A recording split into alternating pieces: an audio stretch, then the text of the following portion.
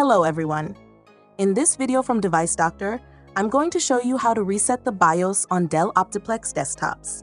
Stay with us. Hey, are you still spending your money at repair shops? Join Device Doctor and learn how to fix your laptop and desktop yourself and enjoy the savings. Sometimes, a power outage or flicker can turn on your BIOS password, or you might forget it. If your computer shows an error asking for the BIOS password, you need to reset your BIOS to get rid of the password requirement. Step 1. First, disconnect the power cable, then open the case cover and remove any obstacles, such as the hard drive or graphics card. Step 2. Now you need to remove the jumper from the motherboard. Watch the video to see how and where the jumper is located. Step 3. Now remove the CMOS or BIOS battery. After that, place the jumper on the pins labeled 2 RTC RST to reset the BIOS.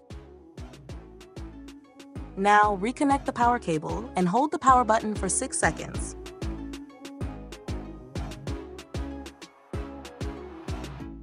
Now, disconnect the power cable, remove the jumper, and place it back in its original position.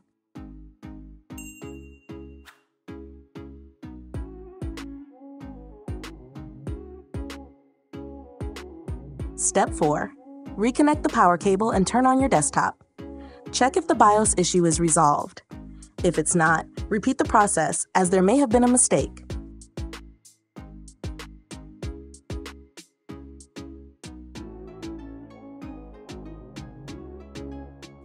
After turning it back on and completing the reset process, check if the password error no longer appears.